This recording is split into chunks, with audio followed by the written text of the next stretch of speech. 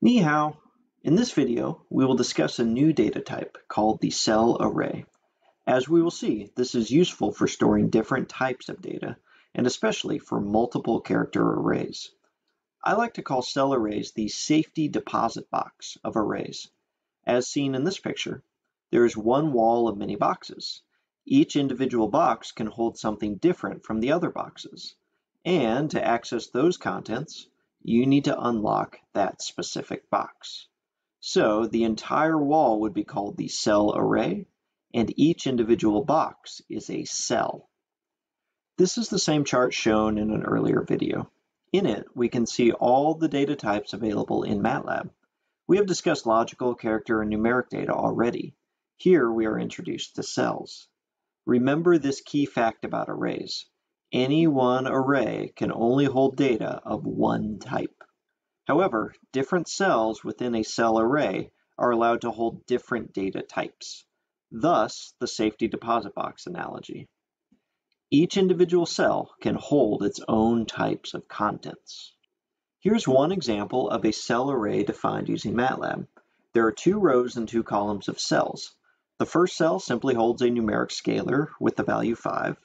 The second cell holds a character array, the word taco. The third cell holds a complex number, 4i.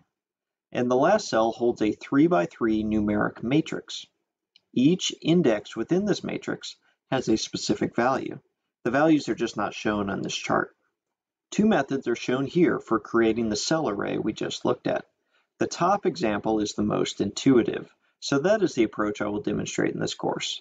As we have seen before, with array indexing, we use parentheses to specify an individual index. With cell arrays, we use curly braces to specify an individual cell. Read and type careful. Curly braces and parentheses appear very similar to each other. So, to create the first cell, we provide the name of the cell array, A. Then, in curly braces, indicate the row and column of the specific cell. Then comes the assignment operator, and then the value we want to place in that cell.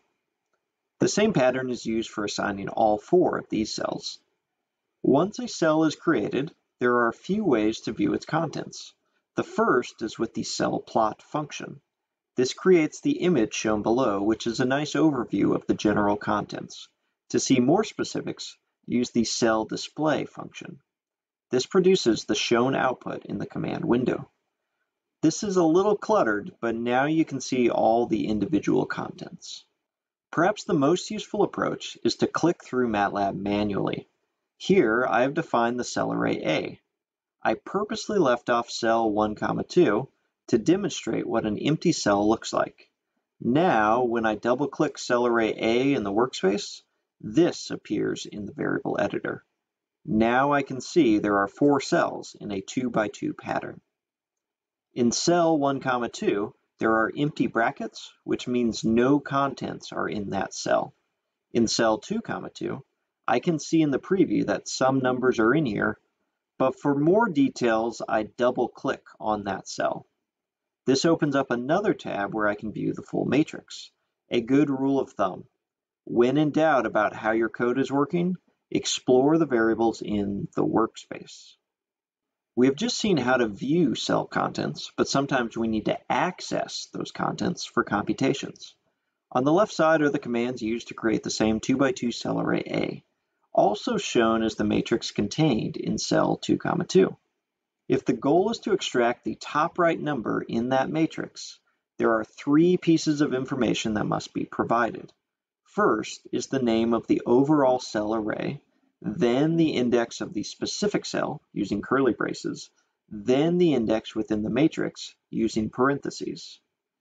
In our analogy, this is like driving to the correct bank, then opening the correct safety deposit box, and then picking out just one item from that box.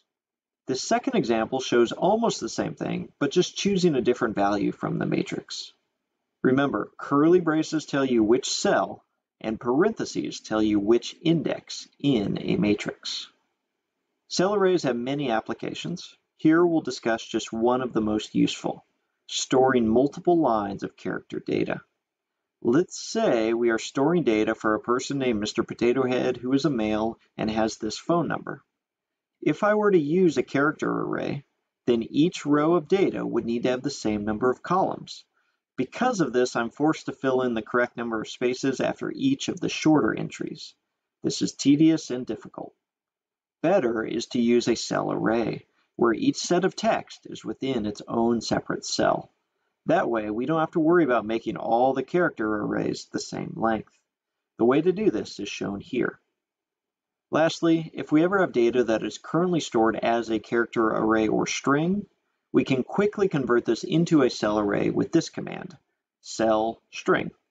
This is similar to using num to string to convert from numeric data to string data. In general, MATLAB has built-in functions to convert between the major data types.